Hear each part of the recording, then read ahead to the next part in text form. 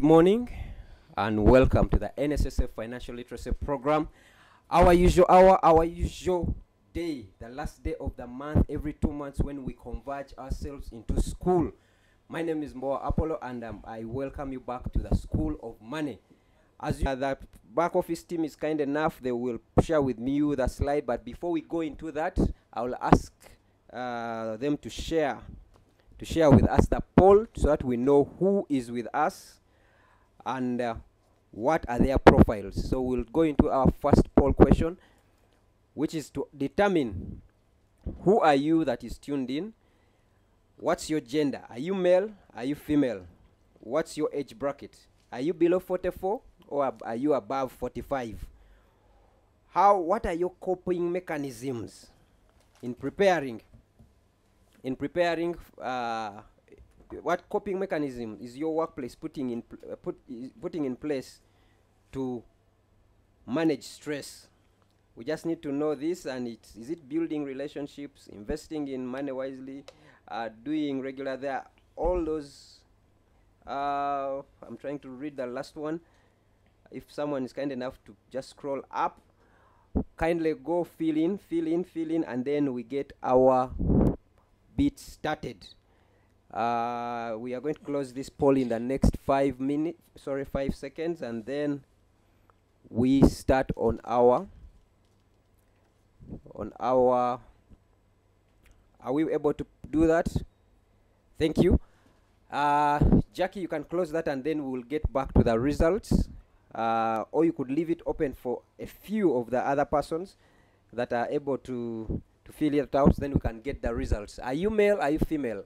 What's your age bracket? We do this so that we understand, our panelists understand who they are speaking to, and they can be able to set perspective. But allow me to just share with you why we do this. And as usual, we do this as NSSF because we want to do achieve three things out of this. One, there is a statistic out there that people have lost their money after they have taken it from NSSF or after they have taken it from public service. At retirement, within 2 years, they have lost their money. We want to reverse that. That should not be our story. Our benefits, wherever you are getting them from, they need to outlive you. We want to build a financially empowered membership and national citizenry. We want to be with that membership where you are talking about money does not cause discomfort because you have none of it. And we want to give our members options. What options do you have? In this class, we define poverty as lack of options. You can have $1 billion with NSSF, but if it's $1 billion and it's the only money you have, you don't have options, then you are poor. So we want people to have options. What are those things? What is it? The farm? Is it your skill? Is it? But you have to have options as any individual. Today is day 54 of the year, and it's our first webinar of this year. And I would want to take off that time to just reflect on your resolutions.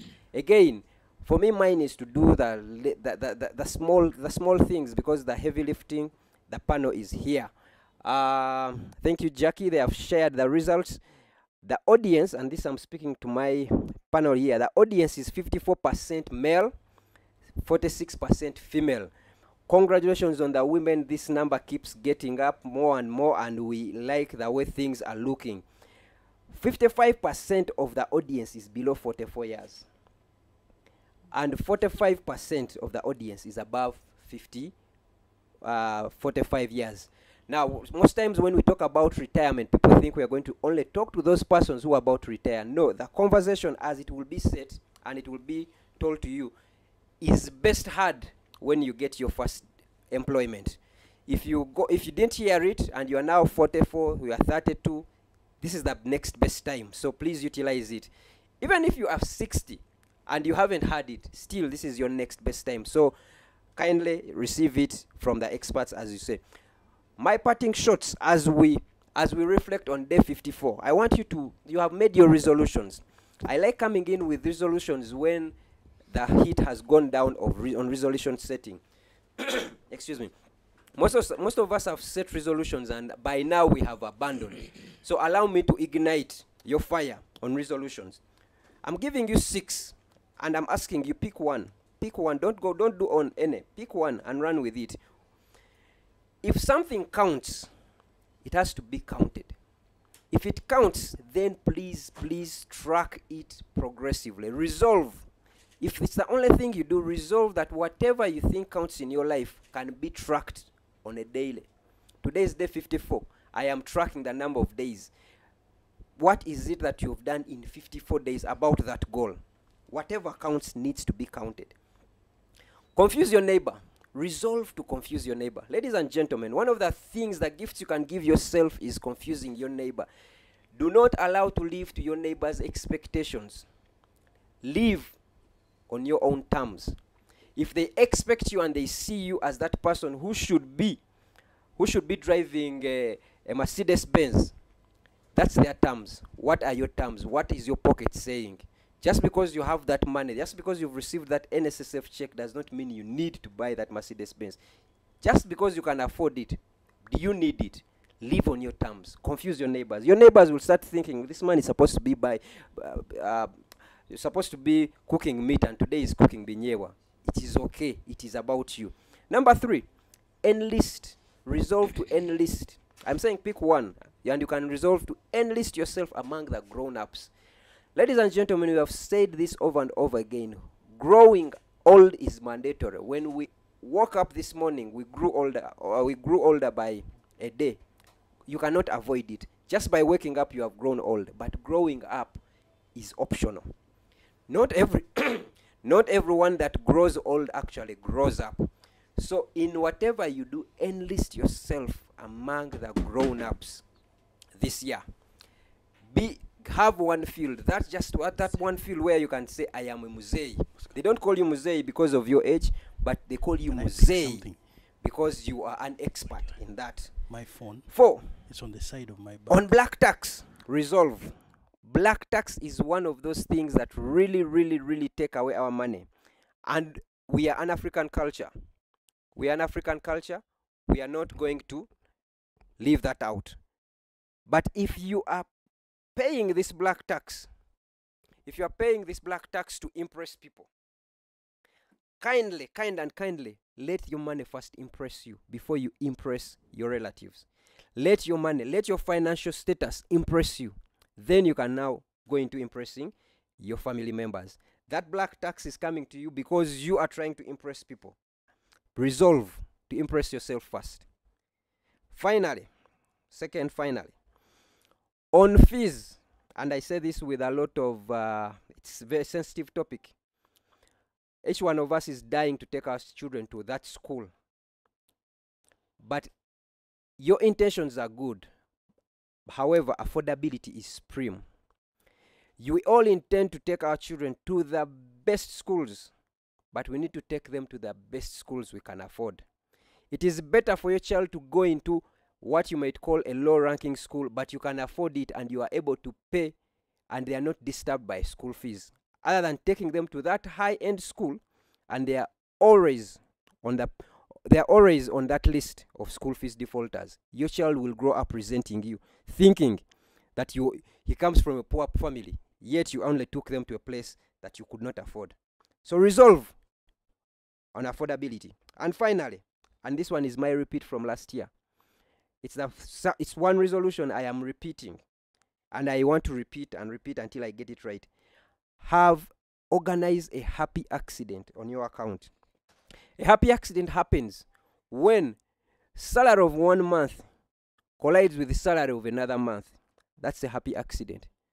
You have been getting salaries for the last 60 months, that's 5 years. For the last 110 months, 20 months, that's 10 years. But one salary has never outlived a month. Organize that to be a happy accident. And ladies and gentlemen, if you pick up any one of these, it will inform your habits, it will inform your attitudes, and it will inform your financial status. I am not the speaker for today. Allow me to introduce Oscar Semweya Musoke. Oscar Semweya Musoke, for me, is one of those things I can say I have arrived. I have always been listening to him and wondering if I would ever be in the same room with him. But today, he's here, and he's in the headmaster's class. Oscar, welcome. You are the boss of this show, but I just need to give you one. There is only one rule in this class. When you're addressing me, you put a sir before headmaster and a sir after headmaster. Please try it. Sir, headmaster. sir. Good student. Oscar, same way I'm talking. Please take us away. Thank you so much, Apollo Mboa, Mai Mutabani, for that introduction and for the tips. I'm not sure I was concentrating enough, so I'll get them again. I hope they'll be on the screen somewhere for you. If you're listening or watching, they're very useful tips. I like the bit of surprise your account. We need some magic to surprise our accounts. Surprise your accounts, but still pay in your NSSF. So welcome to this NSSF Financial Literacy Classroom, as Apollo says. Beyond money, the psychological preparedness for retirement. Very good program that prepares you for retirement. I'm also in class to learn. And we have two panelists here, Dr. Evas Atwine Kansime. Most welcome to this Mboa's class at NSSF. Thank you. Dr. Evas Atwine is a clinical psychologist and mental health professional with a total of over 15 years experience in mental health and psychosocial support services. Evas, interrupt at any point if I'm not saying these things correctly. Sure.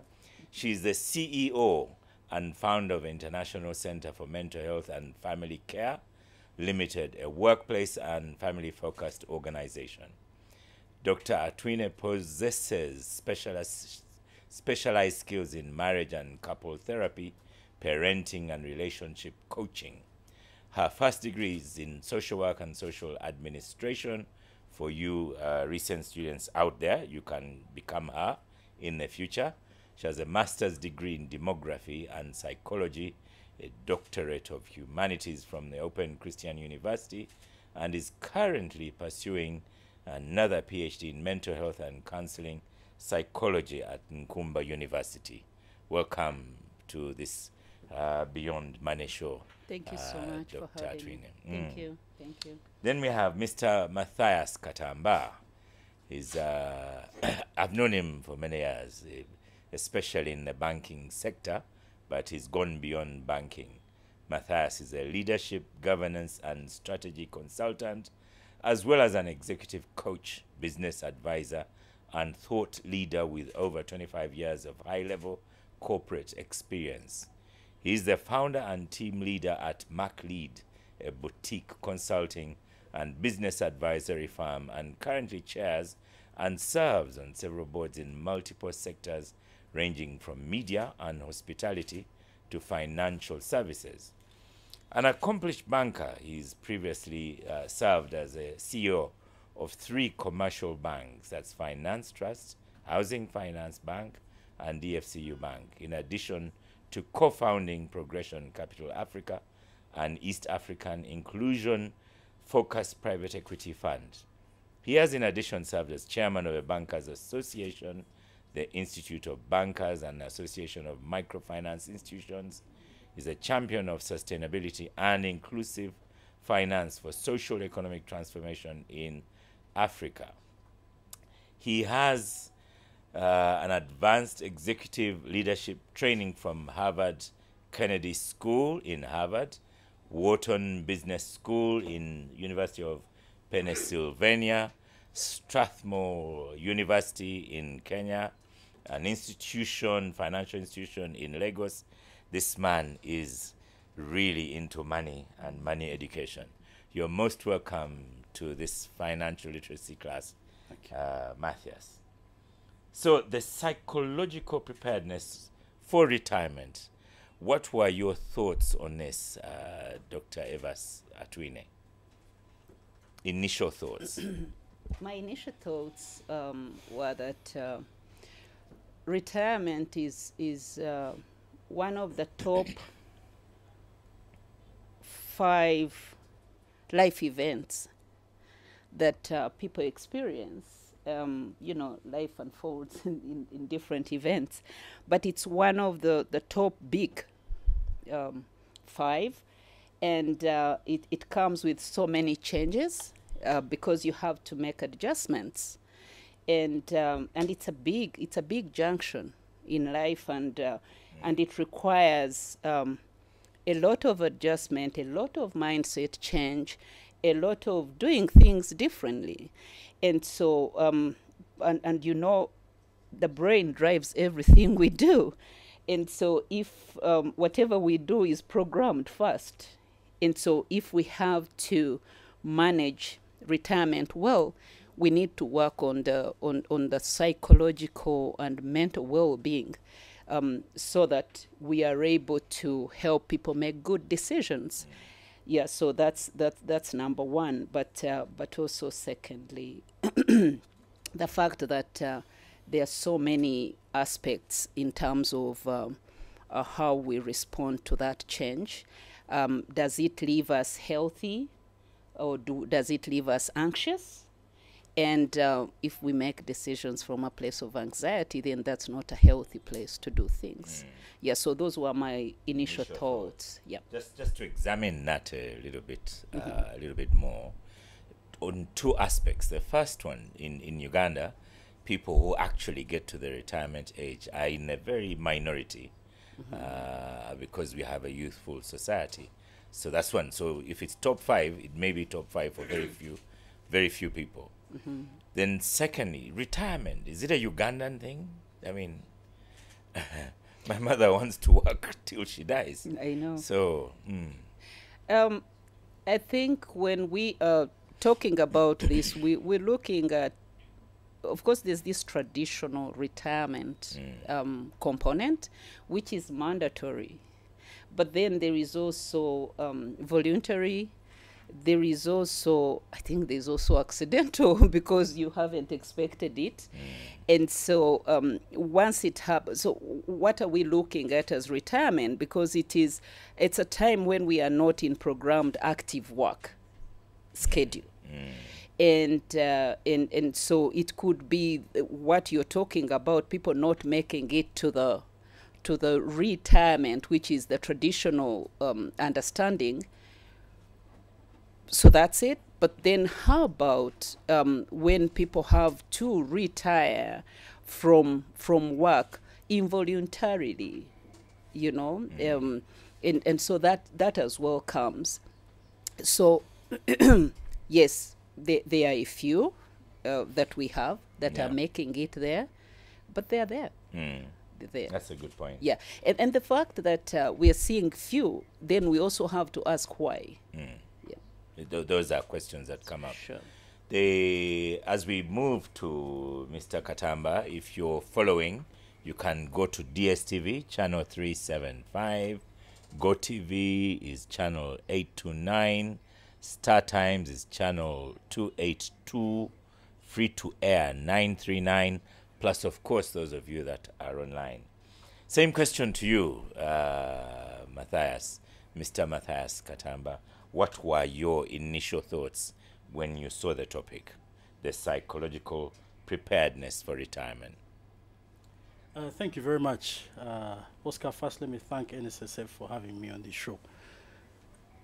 The first thing that came to my mind is the reality of life itself. That for everybody who is called to serve, either in some kind of professional setting, or in a job, manual or whatever, but is defined for you as a job. There will be a transition one day when you leave that job. It is not the end of your life. It's not to go and sit home. You know, human beings are designed to be productive, and that you will continue to be productive in a different way. But will you be ready? How do you define yourself as a person today? Because first you are an individual before you are what the job calls you, right? And will you live with the individual who does not? Like death will happen, your transition from your current employment will happen at some point, but your life will continue, and your life should continue and thrive, and the experiences that you have learned from that job or that piece of work that you've been doing should continue to make you a much more productive human being to society. that you don't lose the opportunity to make the transition meaningfully is what came to me most importantly, right? And yes, money is important, but there are other aspects of who you are and who you will live as an individual. And will you be able to carry those aspects from the job into your new existence and to continue to thrive and be happy and contribute to life and to others meaningfully? That's what came to my mind. You've been in a lucky position. You held high-profile jobs. So, and then you are in a high-profile job, and then you leave. So at that particular time, do you think about, when I'm departing, this is what I need to be thinking about? Or do you just worry about your departure and not plan for the post-departure? In some ways, it's such a benefit having you here. Well, thank you, Oscar. There's something that I say to those who have met and had an interaction with me, that every job I have gotten into, I have first of all thought about how will I live, right? And I've been fortunate to have been a chief executive at the age of 30, a chief executive of a regulated financial institution. I have always worked contract employment. If I have a 3-year contract, a 5-year contract, it's very clear to me what am I going to do in the time I'm here, but when I leave, how am I going to leave the company? It's always been important for me, how do I prepare the company for the time after me, right? What do I do with those who immediately report to me? How do I make leaders out of them so I'm able to free myself to be able to move on to the next adventure in life? I have found that my transitions have always given me an opportunity to aspire to something higher, right? And you can see from a financial institution to a larger financial institution to a larger one, until, you know, I've been running one of the largest financial institutions, a domestically, systemically important bank. From the perspective of my career as a banker in Uganda, you could say that I've gotten to the tip of it. Then what else can I do to share my talents with the rest of the world? What I can do for one company, how can I do it for a lot many more companies? In other words, how can I contribute better to the world? Because we're only here for a period of time. That's how I have looked at it. So transitions have always been easy to me because they've always been about what's my contribution, what did I come to do here, have I done it, what more can I do it here, or do I need to go into the world to be able to spread my wings and do a lot more? You have to free yourself first, but the freedom has to happen in your mind, knowing who you are and who you are besides the role that you're into. So you're never defined by the role. Yeah. Interrupt you a little bit. You know, some of us refuse to die. You kind of ask someone, have you written your will? So who says I'm going to die? You understand. So when you say predictability. No, so I'm talking about predictability in terms of earning and you have a job, no one is threatening it yet. Yes, I know a number of people do contractual jobs, but others have these open-ended kind of job schedules. And so unless, please mark my word, unless we are compelled to think about it, it's very rare, number one, that you're going to think, I'm going to come to a point where I don't have the job. You know, by the way, even when people have contractual jobs, I've done contractual jobs and I've worked on projects before, and I've seen, you know, that the project duration is 5 years, but just 1 year towards the end, people begin to panic as if they didn't know that it was going to be 5 years. And so human nature gravitates towards comfort. I always tell people that we are created to desire comfort and pleasure. So if we are going to think a different way, we have to be compelled to do that. Part of it is these conversations we are having. You see, so we tend to settle in that comfort zone, and so yes, only know yourself as CEO. You don't see yourself as Matthias or Oscar or Evers, but we see ourselves as CEO, and there is a certain joy it brings to us, but it has to be managed, and people have to think beyond that and know that, number one, life unfolds in seasons. So this is a season when I have this, but another season may come when I'm not a CEO. So what will happen? You know, and so these conversations we are having, I believe, help people to understand that.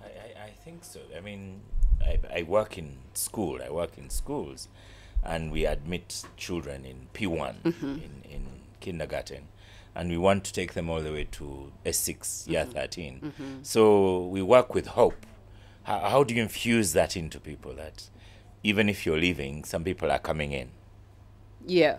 So once again, these are realities that have to be shared with people, and we work and support them to embrace them, because you see, life doesn't work on default setting.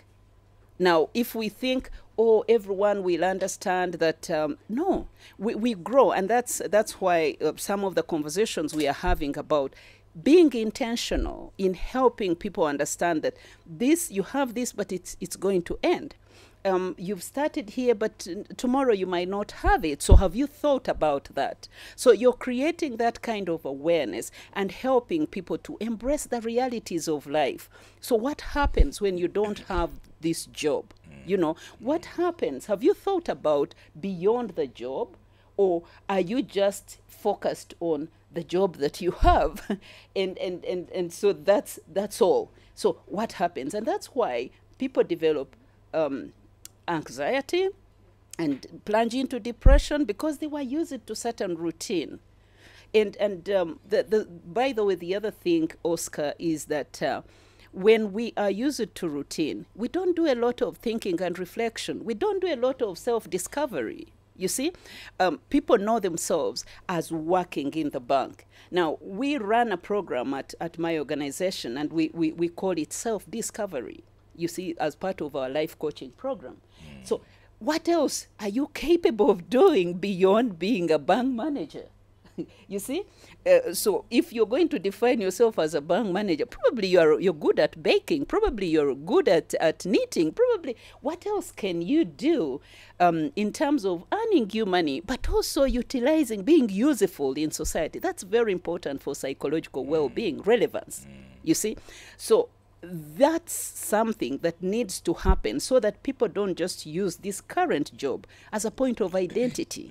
And when they lose the job, then they drop dead because they've lost their identity. Identity is a big thing in life, you see. I guess it crosses everywhere, because someone who was an MP 10 years ago is still referred to as honorable. Sure. And I've noticed lately, even in politics, there's something I keep saying: a cabinet reshuffle is coming, and then it would worry people. So it goes across completely. Yeah. You see, if it didn't worry people, we would still get worried about them. That's a natural process. We worry, but do we? You see, I explain to people that we are fitted with all these emotions. These emotions help us to know that we are human, you see? So for me to worry that a cabinet reshuffle is coming, that doesn't make me weak. That's not a problem. But what becomes a problem is what happens if I don't get this cabinet job? Do I die because I define myself by that job, you see? Or when I worry, do I stop somewhere? Do I reflect? Do I challenge my brain to say, okay, if I don't get this cabinet job, I can still do something else, you know? Or maybe the season will change at a certain point. So that's the most important thing, that people don't plunge into hopelessness. You see, hopelessness is the place of depression and dysfunctionality, you see? So is your hope just tagged to a position, a job? What else are you capable of doing? Are you sure when you scan the horizon and when you check your environment and your relevance in this world is only defined by one job? That's dangerous, you see? And so those are some of the conversations we're having with people, so that they don't die because a job has ended for whatever reason, whether it's mandatory retirement or involuntary retirement. I think those are the right terminologies. What happens? Are you sure you can't do anything else? And so that's why, while people are still in active work, they also need to step back and say, what else can I do? Prepare. What else am I capable of? You know, I use it to do program work. If I may be vulnerable here, I use it to do a lot of programming, HIV and health and all that. But then throughout, I knew that I had a skill in counseling. I was gifted. You know, I had other talents. And that's why after that, I settled into my place of gave gifting you the future. and future. You know, I've written this word down, and if you're on the show, you could write it down. Avoid hopelessness. Yeah. The government paper a little while ago, I think a couple of years ago, said that 14 million of us have mental health issues. Sure. I don't know if you remember that headline. I do. So where do we go? Where should we go to prepare to fix our mental health? And it's good that in Uganda right now we are more aware that of mental health. We haven't been aware. We've just been saying someone has a mental problem, throw them away. So in some ways it's good that now we are aware. But where does one go for mental health? Okay, so that statistic was shared about a year ago, and immediately after that statistic came out, by the way, let me remind viewers that 14 million represents 33% of the population. And we had 18 million is the yes. working population, and as we have learned this morning. Population. Yes. And we followed it up as mental health experts with the Ministry of Health. And we were actually told that that was an underestimation. Oh, Now, underestimation. Underestimation. We probably have more people with mental illness. Let me clarify this. When we say mental illness, it's not just a little anxiety. It is not just a little stress. We're talking depression. We're talking extreme. Because mental health runs on a spectrum. And so we have little stress, anxiety and all. But when we talk about mental illness, we're talking the extreme end, which is dysfunctionality. People are depressed beyond functionality, you see. And so that is worrying. That's worrying. Please remember, this might be an underestimation of what we're going through, right? And definitely there are so many things that that cause stress beyond, or cause that dysfunctionality beyond finances. Yeah. And I'll tell you, much of it is actually relational. I hope I get to a point where I explain that 90% of our health is relational. Right? It is mental, it is emotional. And so the physical is only 10%. So when we say that people, we have over, let's assume half of our population is mentally ill, it may go beyond just the finances. It may be something to do with how people are relating. Or I could say, if I'm about to retire, right, I may not be able to afford to pay a second mortgage, and that will affect my reputation and the way people see me in life. That's and right. And that would give me a bit of high anxiety. Stress. That's all right. But I will also tell you that most people, I hope you are aware that we retire to relationships more than finances. Wow.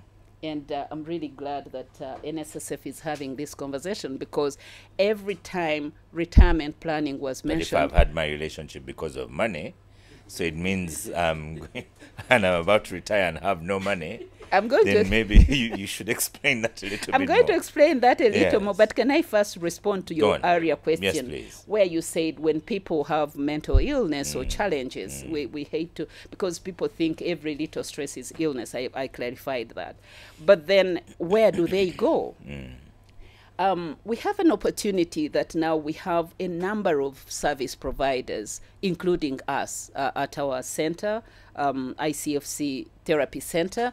And I honestly would like to appeal to our population. Please seek professional help, because I always tell people that there's no problem that cannot be solved. Can we afford it? Yes. Yes, a counseling session is, it's still cheap here. It's still affordable. People don't mention figures. I won't mention figures, but it's you see, affordability. Affordability depends on how we appreciate the service. You see, now we are glad to spend on physical health, but we don't know that 95%, over 95% of physical illness is either directly caused by stress or indirectly made worse by stress. You understand? So we are glad to go to hospitals and spend so much money, especially on these lifestyle illnesses, but those are actually caused by stress. So if we understand that, we matters of affordability wouldn't be such a big issue. We only need to appreciate that this is important. Yeah. Thank you. You were going to say something else before I was going to say something about relational health. Yes. Now, in our experience, we ran a program on retirement, actually focusing on the psychological and social relationships aspects, and helping people understand that eventually when we go to retire, much of our retirement is not about money. We retire to family, we retire to relationships. Now, one of the things that is happening is we work so much in the hope that we are making preparations for easy retirement. We invest. But while we are doing this, we are not investing in the relationships we are going to retire to, family. Now, there is a study that was done in 2020 among one of the big international agencies, which are not mentioned here. And they found out that average lifespan of their retirees, this is big, average lifespan of their retirees was 2 to 3 years. Whoa. That's dangerous. That's dangerous, because if you work for 65 years and you only have 2 years to live, do you understand? So you've been very NSSF busy. has paid you out. NSSF has paid you out. Then you live 2 years. And then you only live 2 years. So that's quite dangerous. And it could be related to the anxiety and stress and depression we've talked about. But what they found out was actually much of it was because of loneliness. Loneliness. I think we've also seen some of these things come out on I Love WhatsApp, because it brings all the world closer to us. And you've seen conversations around how, if you allow me, especially men, they are lonely in retirement. And for us who are in psychology and family therapy, what we are seeing is that especially men, and I have nothing against men, Well. I'm just especially men, they work so hard, and they have a challenge with work-life balance, what we call work-family balance. They disconnect, and also women, but I'm just saying especially. We disconnect with family. We disconnect with what we call vital relationships. You see, vital relationships that are actually going to support you in retirement. So by the time you come back from work, you've retired, you've probably set up businesses and home and all. But the people in these establishments have disconnected with you. They've moved on. So that's how you find people are saying, oh, you know, I worked so hard, but now the children, they disconnect. Human relationships are about quantity time and quality time. I see people in the studio here shaking their Yes, heads yes. in agreement. It's about But quantity. there was a video going around on Yes. WhatsApp. You mentioned WhatsApp of an old man, and they were pitying him because he was making doing breakfast posho for and, himself for and himself. whatever. And me, I thought the guy has gas. He's cooking on gas, and he has the stuff to cook. And you know, I wasn't part of. I was feeling bad for him. You see, at least he was not blowing in a charcoal or sigiri. but you see, people are feeling sorry. But I really want to emphasize this, and if I may mention only this today, I'll be glad. Because we disconnect with relationships we are eventually going to retire to. You see, you know, life begins basic. When you're a child, you need very few things. You just need a smile from parents. You need just people to make you happy. You're not thinking about so many things. We also retire and age basic. You see? So if you check with retirees or aging people, they don't need much. They only need someone to say hello. They need to say, to have their children say, I love you, mommy or daddy. They only need a few things. And that's where we don't invest. So we get into this pension fund. The emphasis has been pension fund, but we are not talking about love bank. You know, are you investing? Are you cultivating relationships as you're working? Because ultimately, you don't need much. Now, let's assume, now what happens, I'm going to give you 2 more scenarios. So we don't invest in that. The second thing is that most of the time we are tempted to accumulate so much. We accumulate so much. You have this, you have this, you have that. And again, I'm speaking from experience, Oscar. Most people are dying because of the things they've accumulated. And they realize their children are actually not connected to what they've accumulated. That's, by the way, a big stress trigger. Very big stress trigger. And I've always been, as part of our program, I've been sensitizing parents to say, please check. Are you sure you need all that? And when we are working, we think, oh, I'm working for my children. I'm saving for my children. I want my children to be comfortable. Be careful, because number one, You can go and become when a chef. when you make your children so comfortable, they're not going to take over the things they don't understand. They don't connect with the pain that got into accumulation of those things. Secondly, even if they did, they have their own dreams to pursue. And I'm telling you, these are some of the stress triggers we are seeing amongst people who are going to retire. And so they are worried. They've put up this. The children are saying, oh, I want to go into cybersecurity. They're saying, but there's a farm. This farm, I bought it for you. They're not connecting with it. They don't understand it. You see, that was your dream. And I've always told parents, please, your children might not live under the shadow of your dream. Yeah, it's. I hope you are not worrying the people following the show. But I've been writing down things. Contracts, I hope you wrote that down. Contract gives you entry, exit. You've given me some more words, right? Accumulation bug. Yes. I've written that down. I like this one, Love Bank. So before we leave the studio, we're going to ask Apolomboa, the headmaster of the studio, to have education on the Love Bank as well. You know, at school, I advise parents, don't send children away. They say, he has just finished SS6, just finished year 13, now next month, university. I said, no, keep them with you for a little while. Yep. Now I'm going to add on the word Love Bank. Yep. Okay. So we have, another one was relational health. I've learned that as well. So we've not ignored you, Matthias. So we're back to you, Matthias Katamba. I was learning. Yeah, we were in proper class. Yes, thank you. Matthias, how you know when you're a CEO of a bank, the other jobs, at least you had a bit of relaxation. Trust Bank, you were just growing the bank. But DFC, you were under fire. You know, how does someone live under fire and then they go to retire? Like, when you go to DFC Bank, you've gone to attack. You know, you are looking at figures, money. But today in NSSF, you've seen how they were showing us by the minute, this is that. So that was your life. Then how do you calm down? How do you calm down in the evening to begin with? And how do you calm down and be a pleasant Matthias Katamba after 3-4 years of DFCU?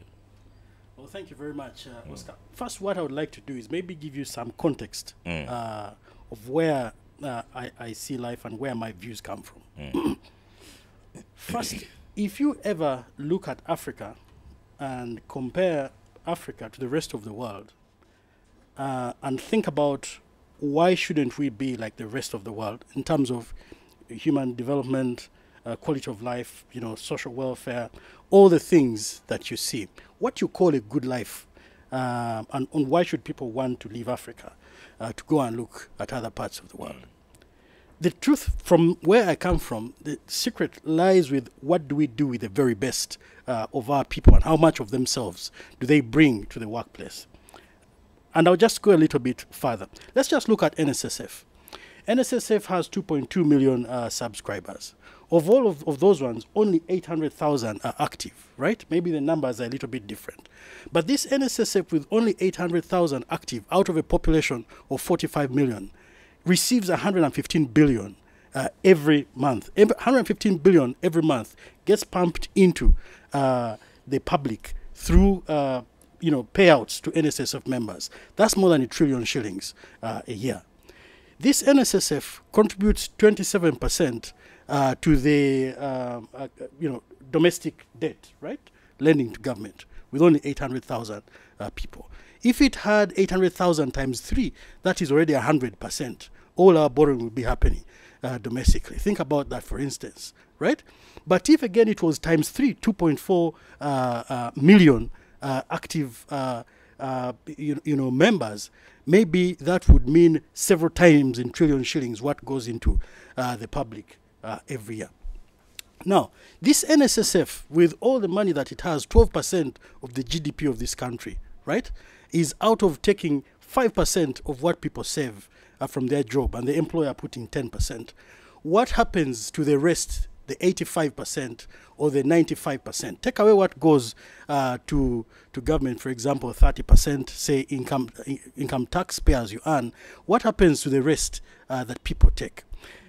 The bottom line for me is, what do we do with these 800,000 or so? How do we expand that? But most importantly, how do those 800,000 bring 100% of themselves to the workplace? And this is what I have found. So, lately, I spend a lot of time teaching about purpose. Organizations today, will have values, they will have a mission, they will have a vision, but not necessarily an organizational purpose.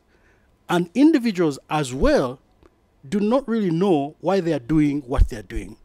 Purpose gives us the ability to connect two very important things that will deal with a lot of the things that Dr. Atwine has mentioned. One, it will help you to deal with meaning. Why do I do this job? Why do I do what I do? Why do I show up every day? Why have I come to be CEO in this organization? Right? The other thing that it will give you an ability to connect all of that to impact. What's my reason of being here? What do I want to be remembered for? What am I leaving in the world, and what's my contribution? Some people call that legacy. Usually that is something that people think about at the end of their life, on their deathbed. What was it about? Was it about the money I made? Was it about the money I was able to accumulate? The things that Dr. Atwine has mentioned. There was another video on WhatsApp a little while ago. Sorry for butting in here. And when the old man was awake, they'd all be sorry and whatever. And every time he'd be in a coma, they'd jump up and celebrate. So he hadn't defined the meaning of life for them. You're right, Oscar. And so if the 800,000 or so that are active, and we are told the active population should be 18 million out of the 45 million, right? That includes your village drunkard, right? But you're looking at 800,000 that are active. If those 800,000 bring their full self to the workplace, and they know why they're there, and they're clear about their purpose, and understand the purpose of that organization, and why they're doing what they're doing, and they're able to derive meaning starting from their individual context and authenticity, you won't have a lot of corruption, you won't have diversion, you won't have, because people know what they are doing. The head of state calls this patriotism, right? Because it means the same thing. It means understanding who you are, and why is it that you're here, and how do you connect to the overall context of where this society should go, and what's your role in it. So if our friends in the developed world are where they are, and they're working hard to move faster every day, then we need to work 2 or 3 times as hard. First of all, to catch up, which is a much harder target, but the first thing is to bring our people to level. And everybody who has an opportunity to work, all the 800,000 have a responsibility. I speak these things because I've been privileged.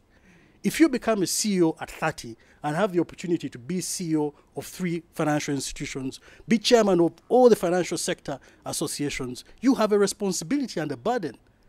First, you have had the privilege, but second, the burden to be able to share and to contribute in a much more meaningful way, to be catalytic to as many people as possible, to drive our society forward. So now, why would I come in an institution, work, and leave? Because then I know my work is done. So if I come to an institution, I've been involved in transformations all through. So when if I can just take you a little back, when I came back from studying in the UK, I worked with a very interesting man called Ketan Mojari. I will never forget him. because this was a super entrepreneur who worked to transform a forex bureau into a financial institution. He created a bank that has kept growing up to today. I was working very directly with him. I was seeing how impactful his organization was. What he was doing with businessmen downtown, giving them the opportunity to do many things that would take you through a rope and a hustle in an international bank at the time to be able to either get financing, cross-border transactions, etc. From that, I got a very unique opportunity after having worked with Ketan to join what was the savings department. If you remember, when UPTC was being broken up, privatization and all of that, the savings department of the post office, the guy who had been in charge of the World Bank guy who had been in charge of the work, Nelson Ofono, became the CEO of the savings department, becoming a bank, what was Post Bank. So I joined at that time in creating this institution. And for the first time, I went around the country. I had never been. I went to St. Mary's College, Kisubi. I went to Mugwanya Preparedness School, Kaboja. I went to boarding school when I was 6. I didn't know this country, right? And when it came to high school, I left to go and study in the UK. So this was my first opportunity to go all around the country and appreciate this beautiful country, to see that there are people living in huts in West Nile, etc., and all these sorts of things. At that time, going from Karuma to Pakwach in a convoy and leaving the comfort of Kampala, my connection to transformation through financial services was beginning to be born at that time. So Postbank enabled me to go all around the country because we needed to move the services of the bank from the post office counters. The bank had a name, but it didn't have branches. Yet our services were offered in post office counters all across the country with a service level agreement. The postmaster was the bank manager, effectively, with no banking training. So what we then did, going around the country, I lived in Western Uganda, I lived in Mbarara for about a year or so.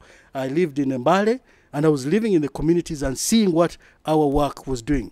And in those times, I was actually a regional manager, which meant that I was going all across those entire regions. My understanding of what we need to do was extremely, extremely clear. And that's why that later drove me into microfinance, because then I could see the impact of little bits of money on small people becoming bigger, becoming better, employing people, sending children to school, etc. So let me come to DFCU now. So transformation at Postbank, transformation at Pride, it was an NGO. We transformed it into a deposit-taking financial institution, got a license.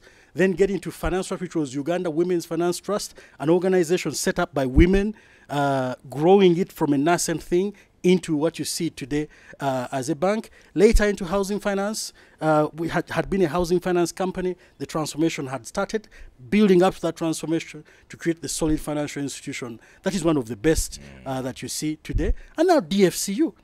Coming into DFCU, it was very clear to me what this meant. It was a very shaky time for the company. It had just undertaken a major acquisition with lots of challenges at the time. Mine was to create stability. Unfortunately, we went into COVID, but that made the job even much more meaningful. We carry this powerful institution through the COVID period. This is a company that has been involved in the transformation of lives since independence. It's a legacy institution that was created to provide long-term financing to Ugandans by our colonial masters as they left. And the new government, after independence, was a large shareholder. Later, the company is allowed to bring in additional capital from investors. There's nothing more important than that. And I'm very happy to see the trajectory of the bank continuing to grow. But my work was done, coming through the transition or the stability, etc. And so the lessons that I have learned, being able to bring those lessons in the fora of like this. But most importantly, in the smaller engagements I have with executives as a coach, but also, training people. I am very aligned with that Dr. Atwine does. My purpose program is really about getting people to bring themselves 100% into the workplace. And that will really connect you to who you are. And who you are is not the job that you do. Who you are is the special gifts that you have, right? And how what things mean to you, and most importantly, what impact you're able to create. And you can create that across jobs. Yes, I don't want you to conclude yet. Some words again that if you're on the program, you should be more words to learn. Transformation. And if you're saving with NSSF 800,000 people, then you are privileged. Another word I've learned Absolutely. from you. And then a meaningful life. So I've picked up some messages that I'd like to put to you. But before that, a question for you, try productivity. Again, that's where your privilege comes in. You've been able to be productive. So I don't know, does NSSF need to enter productivity? I walk a lot for exercise. And before COVID, I walked down with some boys at around Fairway Hotel. And there was a young man. I asked him, how much profit do you make a day? He said, I make 10,000. Luckily, I had 10,000 shillings on me. So I said, if you walk with me here and tell me about your business, I'll give you the 10,000 for today, so you double. And then he told me he has 10,000 as his capital. He gets it every day, and he makes 10,000 a day. So I was thinking, how do you improve productivity? Does NSF need to go there? Is a question for you, Matthias. And then Elizabeth Abe says, on messaging, says the most you can give to your children is to look after yourself so that they can focus on their work, not look after you. Then there's a gentleman who's 54 years and thinking time is running out. How do you overcome the feeling of not being busy? Then another one says, at 40 years, I've picked up voluntary work out of the fisheries ministry. That's a good thing. I'm a Rotarian. I could join a singing club and so on. But how if you could address some of those things, and then we'll call back the headmaster, sir, to stop us for a short break. So, Oscar, productivity is it's a very crucial thing if you're going to look at your society moving from one place to the next. Because, you know, if you look at what do you put, you know, in the production process, you will put capital, right? And then you put labor, right? The ability of your labor to make the most of the capital is very crucial, right? And that means however little capital you have, if the labor can be innovative, it can make the capital go much further. So you're able to do a lot more things as a society, right? And let's not just look at it as a company. We have to look at it as a society, because NSSF is a national level institution, and the messaging is to the members, which is national. So there are several inputs into that, and one of them is education, right? And earlier, speaking to the headmaster, Mr. Headmaster, sir, before we started, I mentioned that this program is great, but this program and issues of domestic savings growth must go in the national curriculum at a very early age, because the productivity of the society should be able to build the capital that we need to add onto the labor to be able to propel our society forward. If today 800 or 2.2 million people out of a population of 45 million, right, can contribute 12.7 or 12.9% of the GDP of the country, just imagine if we edge that number up 2 or 3 times. Now that's where productivity comes in. So who will make people productive? It is those that have the capability to lead others through entrepreneurship, right? The role of the government is to create an enabling environment, you know, security, you know, infrastructure, roads, you know, all those sorts of things. But the role of people, like the people that work in the private sector, in banks, in telecoms, and all these things, is to create the inputs that will make enterprises work and work efficiently. And then the other final role for government is regulation. So if all those components come together, we can be able to step up the productivity of our society. So we had universal primary education, then people get into secondary school. Let's deal with the dropout rates, because that's where the fall in the productivity begins to happen. That's where we begin to separate the 2.2 million, the 800,000, from the rest of the 18 million that are supposed to be economically active. Let's step up the number of those that can come up, and the way to do that is creating the avenues through which employment will happen. So we need to begin tracking employment numbers. I'm not saying let's create incentives for those who do give employment, but how do we have a national conversation about increasing productivity of the human capital? Yeah. We in our school, we have work experience education. Right. And I'm thankful NSSF does offer us placements. But we start this from P5, year 5, getting children into work. So, but at school, and hopefully that's the kind of education you're talking about. But maybe we need to do more on savings as well. So productivity and savings. And that's the point I was coming to. Through making this curriculum, coming at much earlier age, right? So today, if you give a child, if you create the kind of culture, because we need a cultural transformation from the perspective of savings, that if I give you 100 shillings, that's very little now. You know what's called a kendo? Before you'd send a child to the shop to bring a kendo of wuto. A kendo today is a sachet. It's been formalized. That if you give 1,000, we won't say what else it has been holding. Exactly. But if right from the beginning, he said, try and get the best price. So if you go at 1,000, and there are 3 types of oil, and you can get one for 700, come back home and declare the 300, right? Yeah. And get an incentive, right? The point I'm trying to say, it must start really early.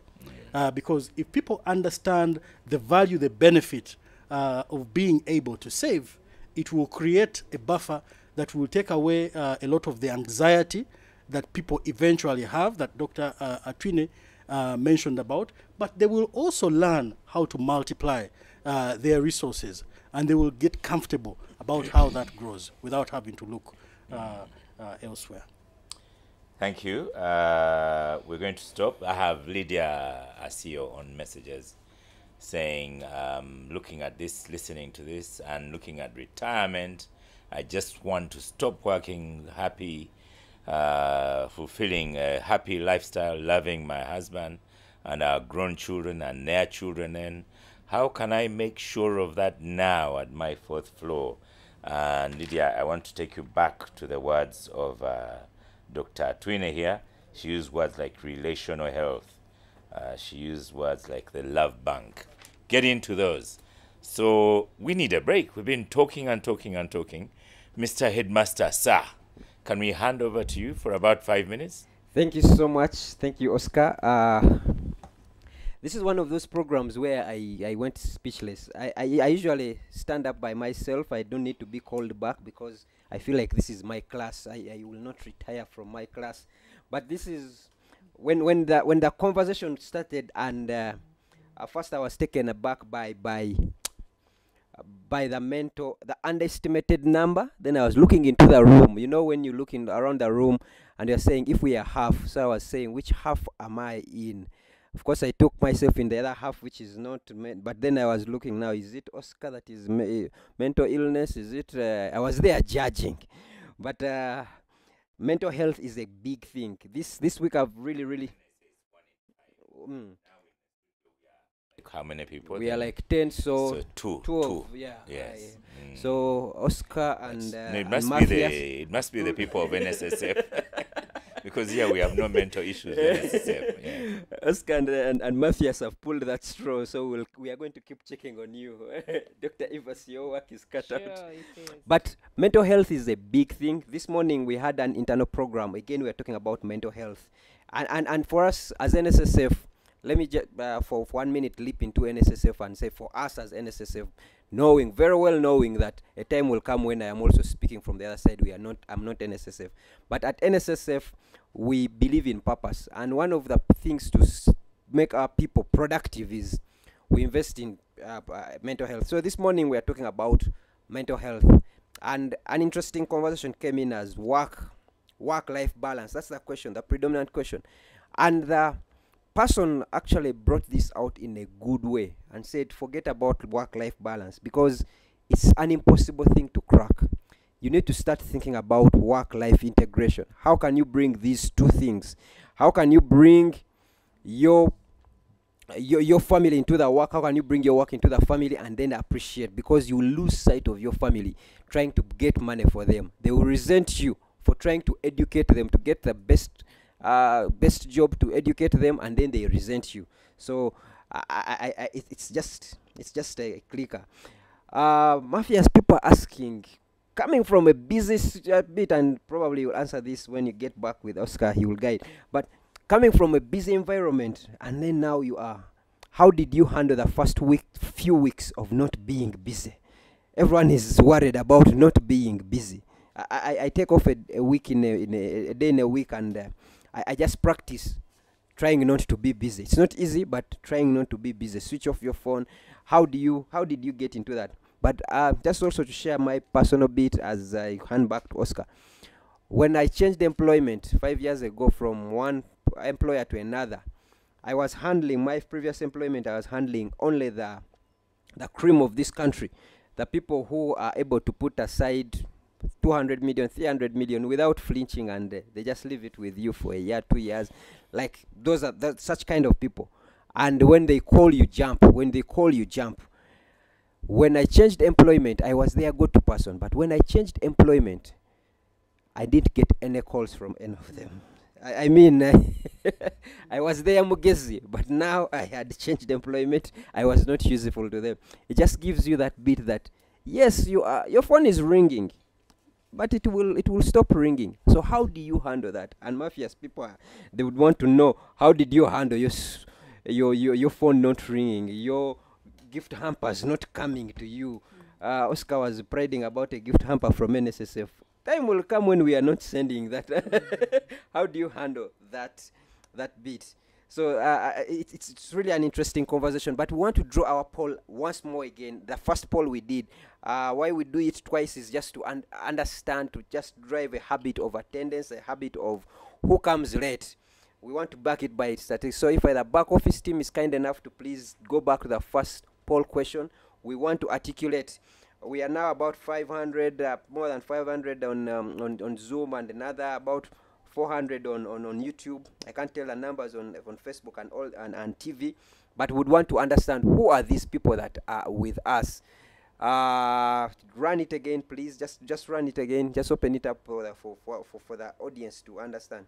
Open it up and we see if they have shifted. And while we are doing that, Dr. Evers, this is a reality check. And stress is part of you. Someone is saying that is Kezia. At what age do you consider distributing your funds? Another hard-hitting fact that has come in through has been the bit of don't prepare for your children. Prepare for them. Do not prepare them. Prepare for them. Okay, thank you so much. These are the results of the new one. They stopped it at some time. Okay, thank you so much. Nothing much has changed. We are encouraging the ladies to come to this table because we need them. We need them to control this agenda. And 46%, we still have 46% as ladies. Thank you so much, the back office team. I now want to go back to Oscar, but also send our sincere appreciation to Family TV, which donates its airtime, 2 hours of its airtime, to NSSF to just do this so that people can have this money conversation coming to them through their TVs. Thank you so much, Family TV. We really appreciate that. I want to make special mention on Maclead. I realize that Mr. Katamba is not talking about Maclead, but Maclead has also donated us its founder to give us these 2 hours. Not to forget the International Center for Mental Health, where Evers comes from. All these are they are our employers, but they also take off time to just donate this time for you, our members, so that you can have a meaningful and purposeful life. The NSSF purpose, our mandate is to pick money from you. Refuse to give it to you when you don't qualify, but give it to you when you are eligible and you qualify. And we are performing on that purpose, but on that mandate. But our purpose is to make lives better by making savings a way of life. So, ladies and gentlemen, when we finish this, and we always say action changes things, we hope that you can change your life by making savings a way of life. Back to you, Oscar, to take away this second part of the session. Thank you. Thank you for that break. The Rebecca Biamukama says savings and financial literacy is not only for school curriculum, it should be an aspect of parenting too. That's true. I agree. Beatrice KK advises that we should start early work with children like it is done in developed countries. Sure.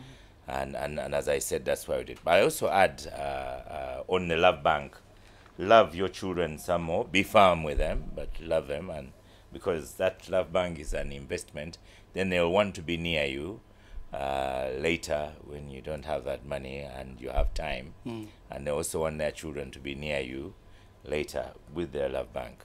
I want us to cross into, so what should we do? How do we prepare for this retirement stage? You know, some of us fear retirement, and we have a buffer. We just say, I'm going to work another 10 years.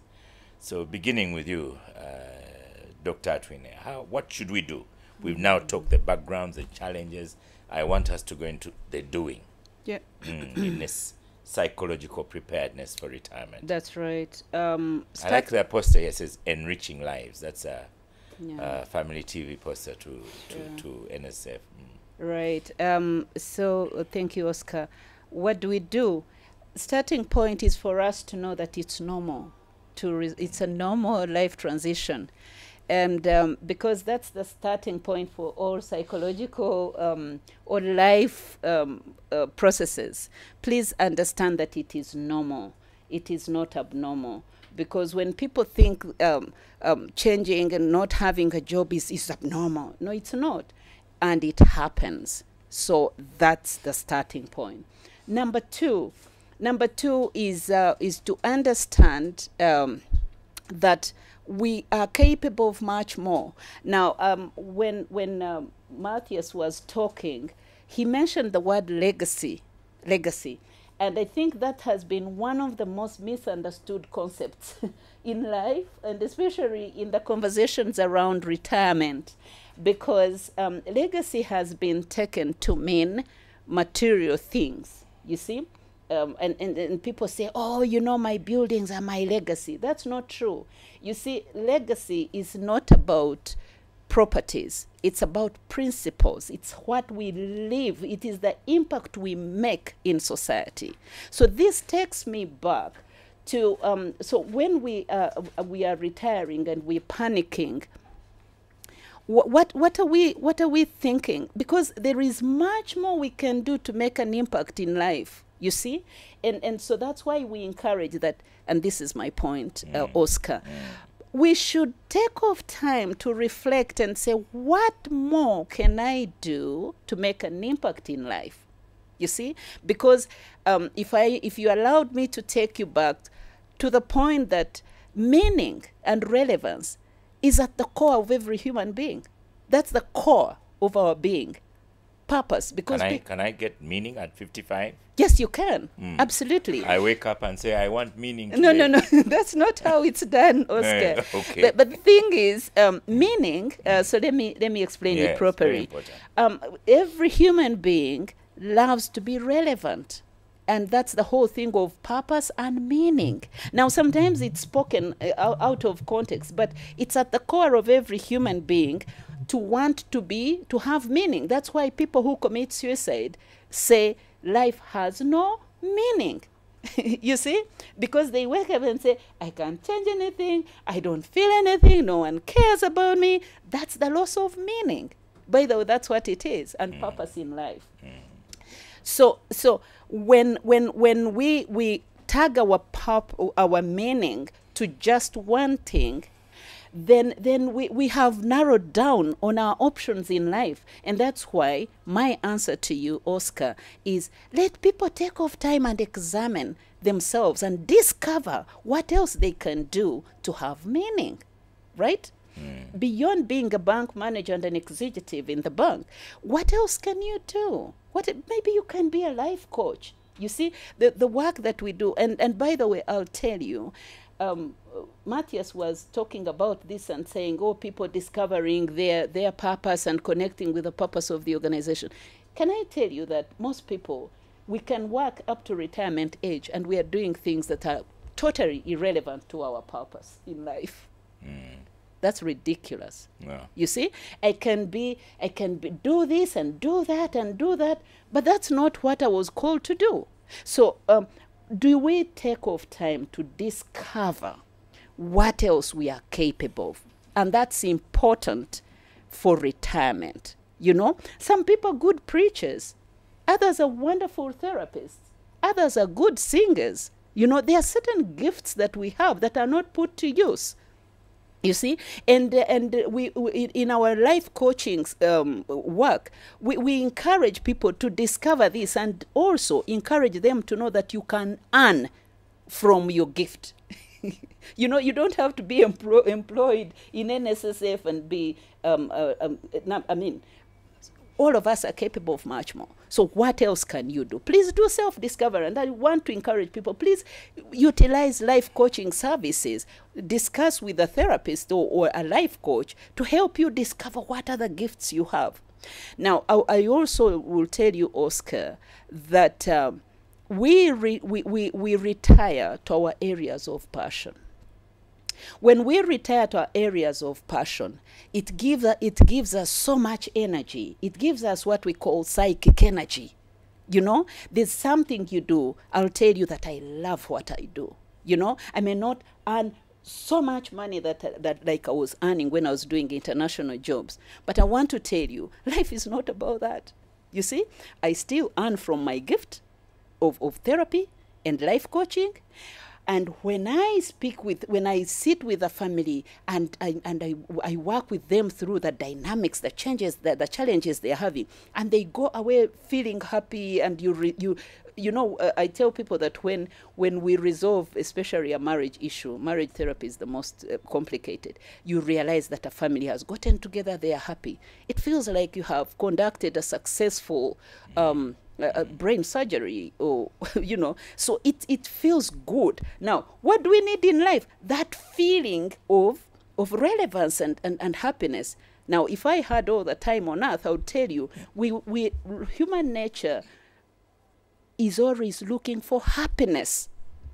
So when we do that, when we do what makes us happy, we may not be earning all the monies that the world has told us to earn, but that's what you need. In any case, at personal level, that's what you need. So was that number 2 or number 3? But number 3, you see, yes. Number 3, somebody mentioned preparing our children. And I want to tell you, to reiterate that and say, and call on people who are listening, please desist from the temptation to invest for children. And I mentioned it earlier. Investing for children. Yes, we need to have our children have a little bit of decent life, but let's focus on investing in children. When we leave children behind, what have we left in their lives? What kind of people are they? What quality of people are they? Can they even handle what you have put together? Do they have the character? We run a character building program at our organization. Someone asked that you mention it again. Yes. Investing in children, not for children. No, the organization. The organization is the International Center for Mental Health and Family Care. We have a center in Tinder. Okay. That's where it is. And we run a program on character building. What kind of character are we leaving behind in our children? Can they handle the smallest challenge? Are they resilient enough? You know, and all these things we train them. We reinforce that. Are they patient? Now, we are all complaining about how millennials are taking how they are impatient. But what have we done as parents? These are things that are taught to children at an early age. You know, all of us adults are a reflection of how we were nurtured. You know, so are we teaching our children to solve problems? You know, I'll tell you what. We mentioned that, I think it is Mr. Headmaster Sao, I don't know whether I've said it properly, he mentioned something about growing up and growing old and growing up. Growing up is about maturation.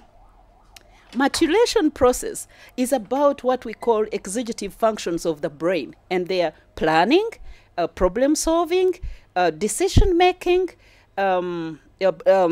emotional regulation, you know, and all these things. Yeah. So the kind of people Agency. with, yes, agency, resilience, and all these things.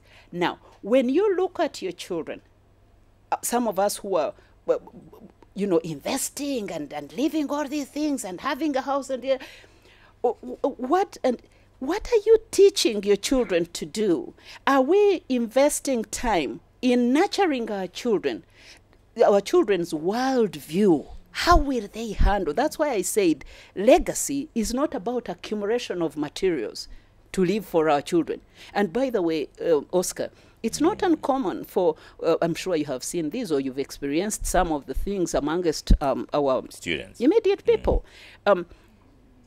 Parents who have worked so hard, put in place things, they leave them to children, and children blow them up in the next 1 year. You know, they are conflicting over parents' properties. I've never forgotten one time, I think about 3 years ago, when I was talking to university students about, we were running that character building program for universities, and I asked them to give me feedback. And children are saying they can't wait for their parents to go, and they drive their big cars, you see perspective? Their worldview is of comfort. You see? Yeah. So if we leave comfortable children who have no idea about how things are done, about how to manage life, about how to manage challenges, about how to solve problems, about how to make decisions and you know, utilize all the skills they can have, I guarantee you, we can accumulate as many things as possible, but that won't help us. And I mentioned earlier that most parents are actually stressed because when they are moving towards retirement, they realize, hey, these children have been working for, they are not up to what I'm doing. They are not ready. They look at the quality of the children and they say, look at this one. They have no idea. They are probably on drugs or whatever. But I'm just mentioning that parenting. Can we do intentional preparation of our children?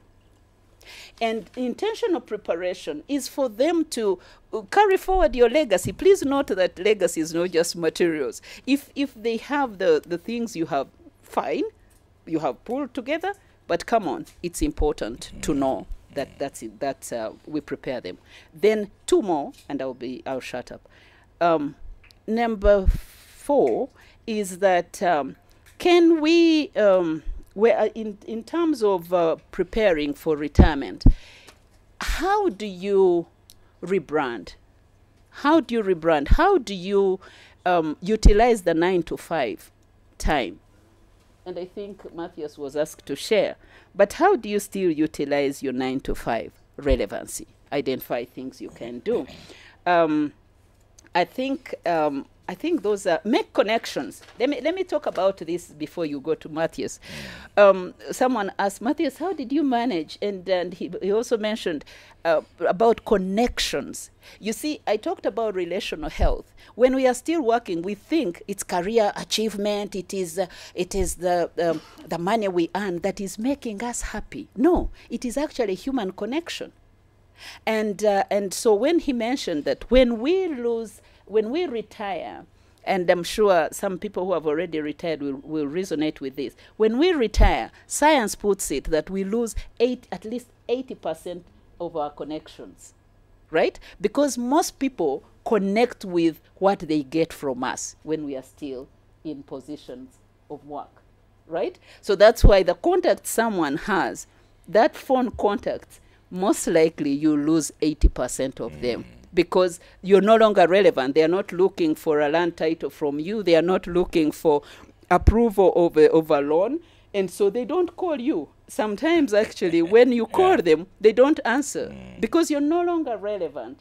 But then how can you still make connections that are important? Number 1, family. I want to emphasize this, Oscar, and say, please invest in unconditional relationships. Unconditional relationships. When we are still working, let's know that you're going back to your family. We all go back to family. But how will your family receive you when you haven't given them your time when you are working? one of the programs we do is work-life balance. And people say, that's impossible. It's not impossible. It's actually, we just need to be intentional. We just need to be intentional. Out of the time we have, how do you work but still go home, but still know that you need time with your children, you need to make time with your spouse, you know? How do you make sure that that love bank is invested in? But also, when we lose the work connections, how do you make other connections? They may be fewer, but we don't need quantity. You need meaningful, fulfilling relationships. How do you make them? Yeah, that's it. Thank you for that education, Evas, Dr. Atwine. Phone calls dwindled. Headmaster said it happened to him once.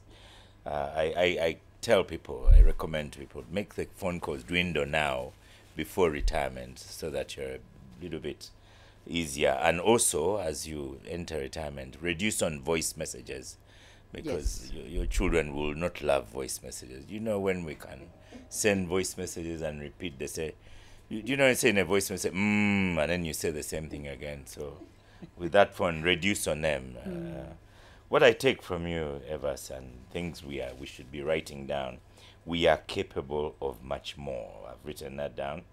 Be helpful. Harriet sending many messages. I think, is it Harriet McMott? Said, gift hampers. How do I get mine? And I'm saying, no, Harriet. You give the gift hampers. It will make you happy, as Evas is saying, yeah? And you can do a lot more. And she has said, Harriet, that these sessions are very useful, Mr. Headmaster, sir. So you may need to continue them. For Solomon Jonan, that was the name I'm looking for, who is a senior fisheries inspector. I already sent out your message. Another one I picked up from both of you, legacy. And you said legacy isn't about property, but principles, impact in life. And talent can give you money. This one I need to tell my children, that your talent can actually give you money. Look into it. Rebranding. So for us, we may think about rebranding. We'll do. One of yours, Evas, that's caught the headlines is invest in children, not for children. Patience. When I respect people who drive to Kampala early morning, because this morning I saw real lack of patience by very educated people in suits like you, Matthias, and I feared for the future. Mugisa says, my takeaway is a happy accident. Create happy accidents. Surprise your account. Maybe you could start there, Matthias, by saying a little bit more, and then I'll go to Carol, who has got a message as well. But start with what you advised on happy accidents and where you wish to go. Well, first of all, it's very exciting listening to Dr. Atwine. I wanted to start there. A happy accident, I'm not quite sure I understand the context of a happy accident. Oh no, this one wants to make a happy accident to his bank account. How do you make a happy accident? I'm not too sure. I don't know. Right. He wants a happy accident to go to his bank account, and that's his takeaway. Well, I guess many happy accidents. You know, let's get your context, because I have a different context. And I would allow me to just a happy accident in this class. Oh, it was Headmaster, sir. Yes. We have slang in this class that surprise your account by letting one salary collide with the other salary. Hey, So we are in February. Switch on the microphone. Sorry. In this class we have our slang, and we are saying let your salary collide with another salary. 1 month, February salary collide with March salary. Okay. That is going to be. Or maybe accident. March collide with April collide with March, but February and January are difficult. I get the context. First of all, I most sincerely advise against a happy accident, because that demonstrates a deep inefficiency in how you utilize your money. You must put your money to productive use. Your money must be making money, not sitting on a bank account to wait for the next month, right? Even when you're saving, do it deliberate, intentional. Even when you're saving, make it intentional. Open a voluntary account with NSSF. Take it out, even if it's with your bank. Open a high rate account within the bank. So that money goes out of your bank account that receives your salary, goes into the high interest rate account, or put it in a unit trust, or, you know, do something. You know, if you don't want to invest in physical stuff, put it in liquid investments. But that should not be an accident. It should be a lifelong This is a good time for Mr. Headmaster, sir, to do a kalango for NSSF. What's that? You call it voluntary? Before what Matthias is talking about. Because you can do that with NSSF. Like, I have 5 million, how do I bang it on my NSSF account? Thank you, and apologies, Matthias, for interrupting your space. But it seems like he's helping me and my money. Yes, and we at NSSF, you can actually make that hack accident. Let's, for now, as Matthias further breaks it down to a lifestyle, from accident to a lifestyle, by getting when you go to your MTN, you go to your Airtel, you can register and become an NSSF voluntary member. On top of what your employer is putting for you, you can actually put money for yourself. It's voluntary to enter. To take it out, you take it out with the money that you already we are asking you to bring in. So for you to get into the voluntary space, all you have to go, you can go to our website. You can go. There is a link that is being pasted on the screens, on your screens. Just click that. All we need is your phone number, your national ID, and we will keep this money will work the way the NSSF money is working for you right now. Thank you. And just Florence Baingana, I think I know her. She's saying, Mr. Headmaster, sir, please continue standing up, saying it is hard to get NSSF money out. And I'm one of those that disagree. It is easy to get NSSF money. So please reassure her. Actually, it makes better sense when it's coming from a person like you, because they will think I'm paid to say that. But one of the things I went through with our panel here is to open up some of our books, some of our mails, to show them exactly what is happening. Our current average turnaround time is about 11 days. We are enthusiastic about paying our customer. But what happens usually with our customers, our member, is the day they think about picking their NSSF money, they start counting down. And when they come and something is differing about their age, about their names, they dropped one name, and you tell them, go correct that, it becomes difficult.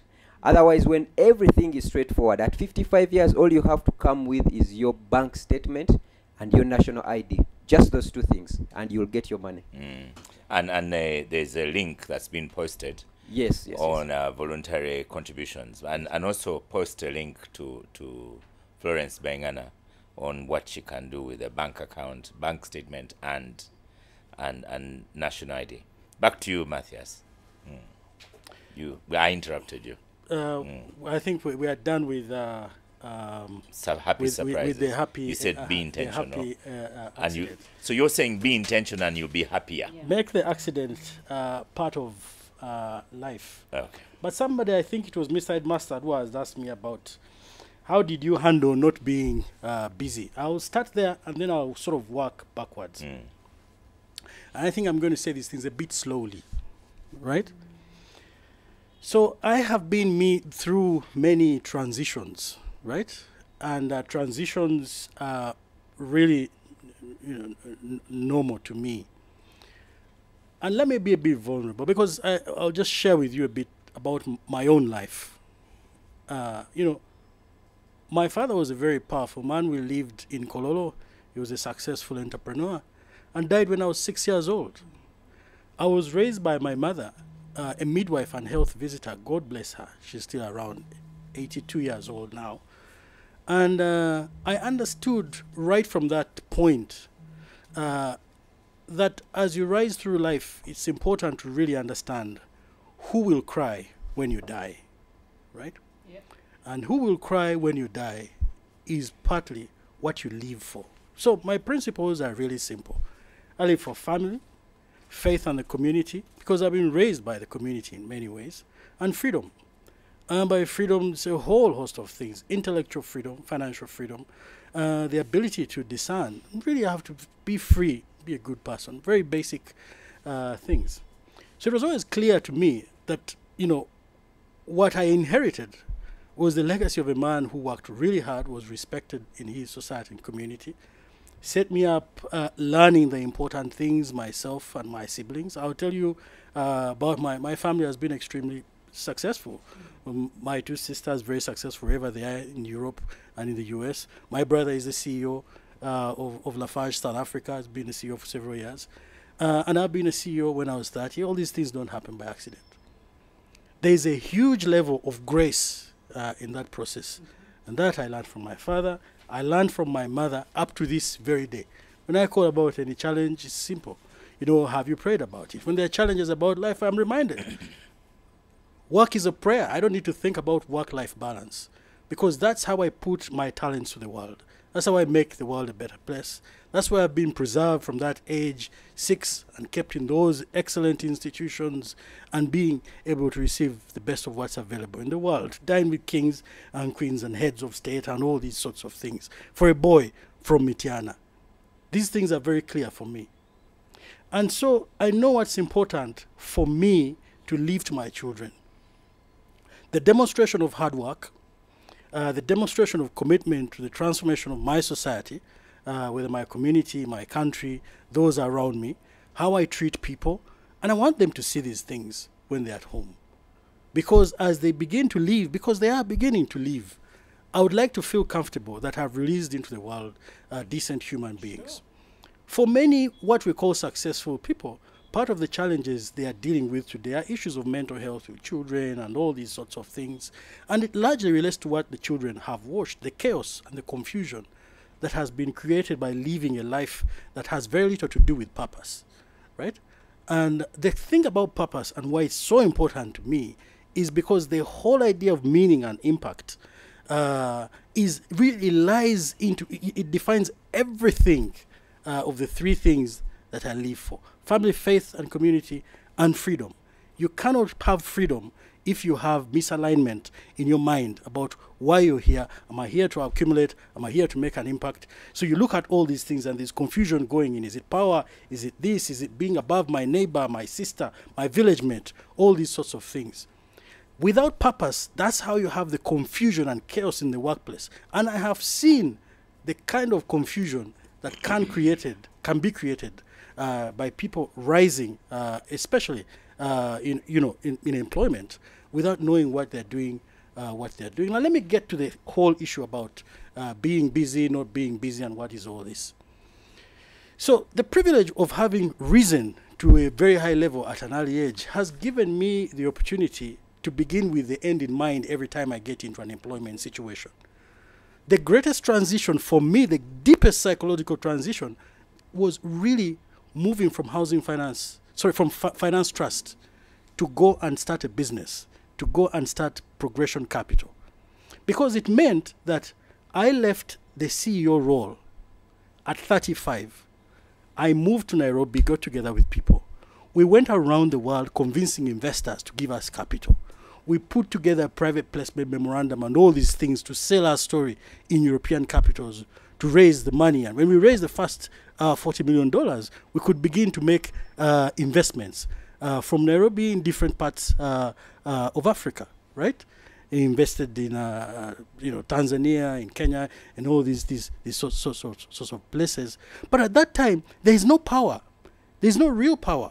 You can fly first class, have breakfast at Tiffany's and different things in another capital and what have you, but you have no real power because nobody knows you. You are anonymous, right? You're having meetings in cafes and things like that. You have no grand office, right?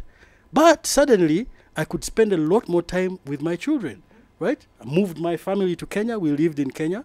And in that time, I would go to the school assembly. My kids went to Kavina School, a small school near where we're living in Kilimani. And I could go drop them off, sit in assembly and listen and watch them singing, see my daughter learn how to play the violin. I get excited about little things. Take walks in the evening and discover life. But the phone was not ringing. So you have to be very clear about where you draw who you are. Is it from power? Is it from influence? Is it from being recognized? As a young CEO, I learned the privilege of being a CEO very early. When you get out of first of all, you just join on the job. And on the day you join, procurement people in your office, sir, what car, what color, what size, right? And they are taking you in showrooms for a 30-year-old guy, right? And then you're talking to the sales manager in the showroom, and he's saying, sir, there's this, I think the V8 is the best, then there's this and this, but this one we can adjust this for you, and all these sorts. How are you going to behave when you come out on the road at that age? But learning to deal with that, and the moment your car arrives in the basement, driver opens the door, and I don't even know why they were doing that. The good morning sirs start. Good morning, sir. Good morning, sir. Good morning, sir.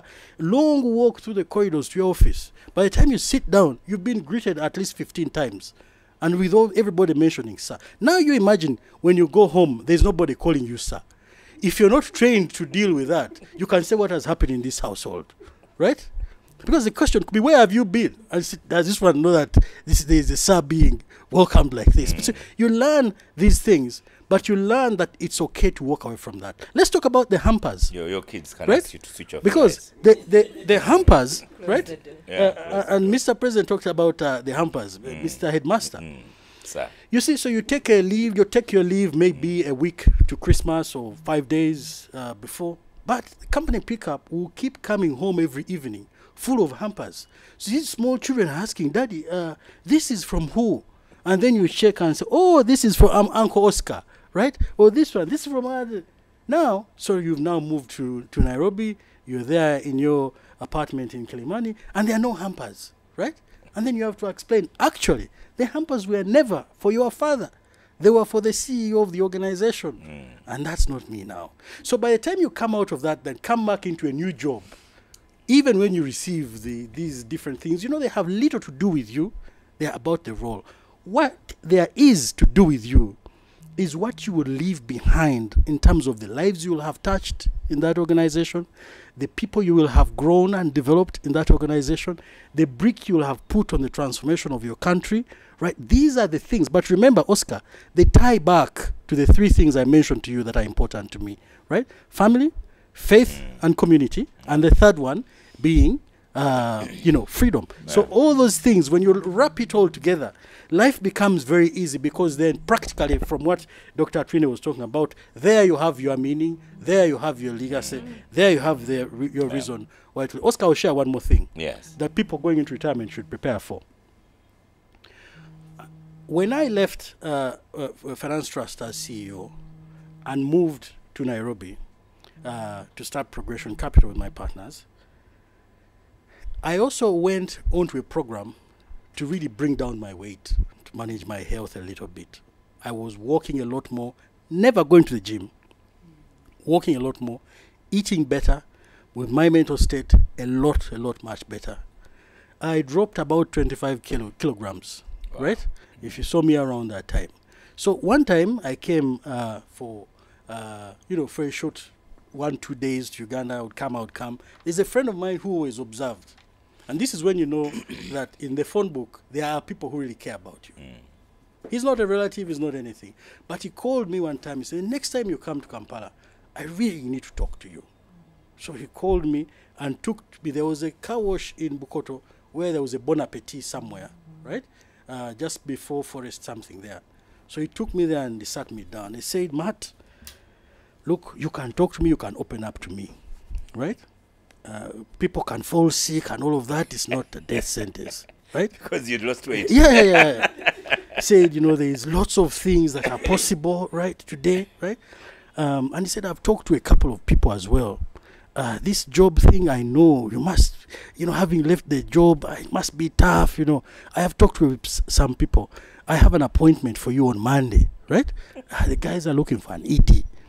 And I think, think about it. And please, I'm sorry for intruding, but here is a guy who really cared. And I took a long time explaining to him, I'm okay, one. And two, I'm not looking for a job, right?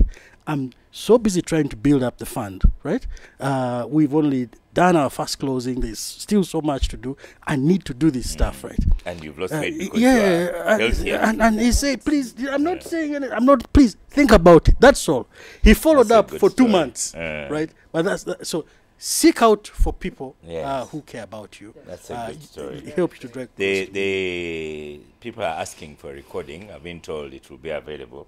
It might not even be necessary because the way people are catching all these comments and writing them down quickly and in real time. There's a Faith is saying family, no, it's Winifred. Family, faith, and community, very important. Connections. Both of you have talked about connections, how you get them and how you lose them. I also want to add something. In terms of connections, if you do your job very well, the connections will come to you. I believe because of my job, Aisha, a producer in the studio today, called me up. That's a connection. I didn't know her. I didn't call her. I didn't. But so one of the things you must always do is do your job extremely well, and people will notice, and that's another way of connections. Deborah has picked up on when you die, who will cry? Sure. That's a good one. Lydia Asio, there's something both of you will conclude, because we are running out of time, on maintaining positivity. Because Lydia Asio ends up, or starts with a negative. I went to collect money and it was so, and then I invested in unit trust. And so why not just say, after some hurdles, I invested in unit trust. That positivity is a big thing. And getting excited about little things. So the listeners and people watching, another one to write down is a sense of purpose. Develop a sense of purpose. So in conclusion, since you started, Dr. Twine, you conclude, but put in positivity in your conclusion. Okay. I have to do that. You have to do that. I have to do that. So Mwalimu can also give instructions. So if you mention positive and positivity at least 3 times in your conclusion, you've done very well. Right. Number 1, quality of relationships. Let's be purposeful on quality of meaningful, fulfilling, vital relationships. Please note that I mentioned that 90% of our health is and happiness is from relationships, but 80 of the 90 is from what we call core vital relationships. We've talked about the relationships, what Mr. Katamba has just been talking about. So many people, and we love crowds. We really love crowds, and it is important. It gives us a sense of meaning and being wanted, but let's be intentional about investing in relationships. We'll go back to, because when we retire, we don't go to every other relationship. We go to Vite, and I'm so proud to hear you, Matthias, talk about the 3 things: the family, faith, and justice, and community. Mine is, I'll add justice because I think we share. But let's be intentional about cultivating meaningful relationships. We'll go back to. But I also wanted to pick on what he mentioned. He said little things, like we only realize the purpose, the importance of what we call little things, but actually those are the big things. We tend to look at life from big cars, big house, those are not the things that give us meaning. No, actually there's so many, if you want me to say this, there's so many people living in big things but super miserable. That's why my little thing with cars has been a car that can pick up 91.3 Capital Radio. Oh, that's right. That's any car. If it goes to 91.3. That's right. Your final sentence on this. And yes, and yes, I also want to say, let's make sure that when we prepare children, we're not preparing them as property managers, but rather as people that will carry a legacy that treats people well, quality people that are going to transform society. And live a good life. And live a good life. Your conclusion, Matthias? Add positivity, positive, at least 3 times. So my positive conclusion, there is positivity. So I think that when I look at retirement, and I really encourage people, the day you get into the workplace, that's the day you begin your journey to your next transition. And to make your next transition easy, it's important because it's only in transition that you're able to grow. You know, transition doesn't mean leaving one job to the other, living into retirement. It means willingness to be able to learn, right? To be able to learn who you are and what you need to do to improve, because every stage is about improvement and development. Simply like transitioning from being a good corporate executive to being a good senior citizen. All those things are about transitioning and learning. So The first thing I think is you need to prepare before you retire. So before you retire, it's important that you talk to a coach right now. I am an executive coach, a leadership coach, a professionally certified coach from the International Coaching Federation, and I know that costs money. But there are different types of coaches, right? But talk to somebody. They don't even have to be a certified coach like myself, but there can be people that you look up to in the beginning. And that stage before you retire, you need to really understand what's important to you. Are things like power and authority important to you? And how will you live without them? Or how do you transform where you see power and authority? It has been through an office, can you have that through your church community, through your local village community, through your family community, etc. You must find how you can continue, if it's authority that you want to exercise, to do it in a productive and meaningful way that makes the life of others better. Okay. The second stage, and I want to there are just three. The second one that you will get to will be the stage when you've left employment, you have more time, you have freedom and all of that. Be careful about that stage, because that stage, if you lose the routine and everything, it will lead you to the next stage, which is a stage of despair. That is the stage when most people will begin to start contemplating issues like divorce, getting disease, depression, etc. You must rebound from that stage. And that it doesn't have to get to the level of the counselor, but you have to have resilience. And the final stage, which is about living a purposeful life. Take time to invest in the process of purpose and then live and enjoy a happy life. Thank you. Mr. Matthias Katamba, for all your comments, advice, and everything. Dr. Evans Atwine Kansime, thank you so much. The Mwalimu of this class, I am Oscar Semwe Msoke. And I hand back over to Sir, Mr. Headmaster. Sir, you know, for us teachers, we work within the time. The bell rings at midday. Definitely. Thank you so much. Thank you so much, Oscar. Well done, well said, well. I don't know what to say, but thank you. I've picked quite a number of things, and one of the things, and this is homework to me. How do you transform from just a happy accident to purposeful lifestyle? Just not just money hitting your account and then staying there, but purposeful lifestyle. Thank you so much. Thank you so much, Oscar. You are the mwalimu, yes, class teacher, but the headmaster always gives homework, and my Family TV has given me an extra 7 minutes, and these people are they are in my class. They will be able to wait.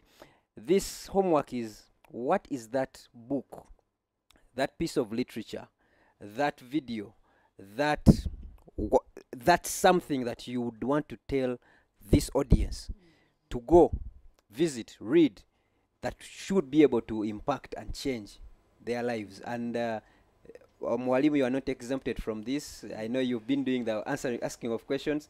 Now this is also coming to you. So what is that one thing, please? I'll give two things. Yes, please. The first one is Google. Make Google your friend. And I've just Googled the one thing I wanted to tell you. Buy a book by David J. Schwartz, which is SCHWARTZ,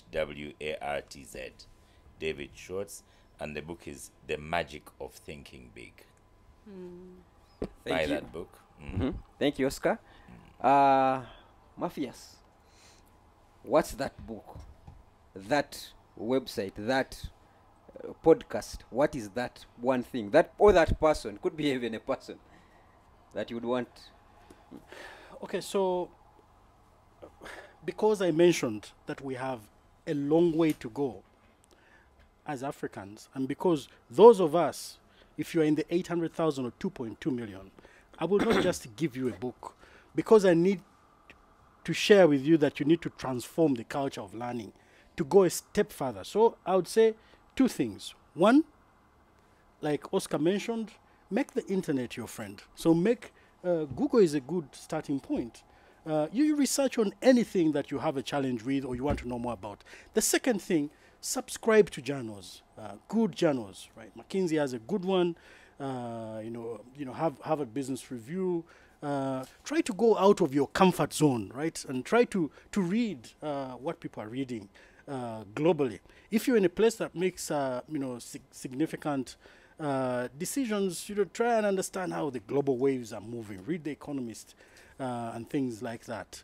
but at the same time, be open, really be open. The views you have, what you learned in the university, whether you have all these qualifications, they are classroom things. Be able to adapt, to learn what is relevant today, and to scale beyond even your terms of reference, beyond your job description, to really be the best that you can be. Find your purpose. Thank you, Matthias. And yes? Yeah, sure. First publication is a book called Timeless. The title is Timeless, and Nature's Formula for Health and Longevity. And it's a book by Luis Cozzolino. It's a very good book that talks about nature's formula to health and longevity. The second one is the study done by Harvard University, and this is a study on human happiness, which helps us to know that life is about 90% relationships and not just cars and achievements and big salary, but actually about human interaction. Thank you so much. It always amazes me that we bring accomplished people, but yet they take off time to read things. Then I challenge myself and ask or challenge you. Where are you? You are not that person, but what are you reading? Are you just reading notice boards, newspapers, billboards? Because these people, I can tell you, they have made it. I was showing them in the class which they belong to, and a part of our 1%, but they still read. So ladies and gentlemen, for anything that you can take out of, and I hope Shadrach could share my screen, we want to close this by saying action changes things. For us here at NSSF, at NSSF, I'm paid to talk. I will talk, and I've done that talking, but you are not, nothing pays you for your talking. The only thing that will get you paid is when you get into action. Act, act, act. Thank you so much, Oscar. Thank you so much, Evers. Thank you so much, Matthias. I am glad I have added a block on my life because you have come today. Ladies and gentlemen, from the NSSF side, thank you, and we meet in the next class in April. Have a good day.